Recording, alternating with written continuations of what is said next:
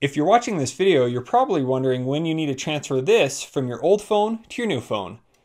Today I'm going to show you when. Let's get started.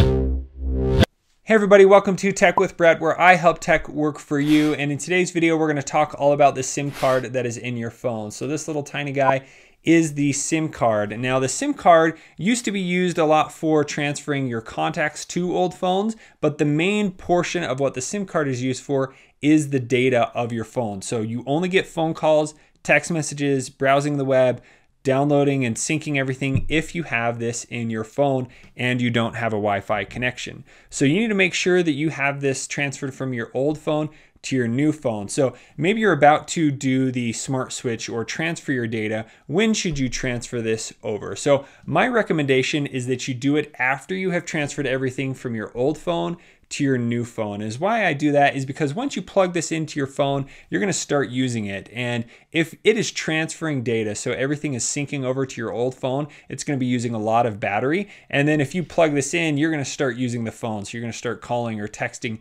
and then it's just going to bog down the phone a lot. Your battery is going to go really quick, and you'll be wondering why your new phone doesn't have great battery. So make sure you transfer everything over from the old phone to the new phone first. Then once it's finished the transfer, in the box, you get this little SIM card ejector. So all you need to do is go into the phone. Here in the top, you can eject the SIM card. So there I can pull that out.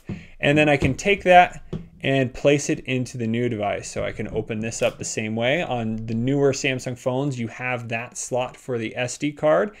And then the SIM card will just snap into the tray. Make sure you have it aligned with the notch right there in the bottom corner.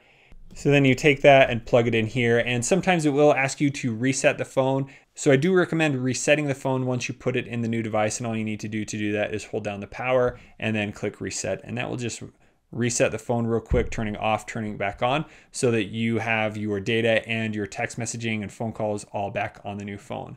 I hope you guys enjoyed this video. If you liked it, please give it a like. If this is your first time here, I'd love to have you subscribe so that you can be notified of my new and upcoming videos. And if you have any further questions or comments, please leave that below. Thank you guys so much for watching. We'll see you on the next one.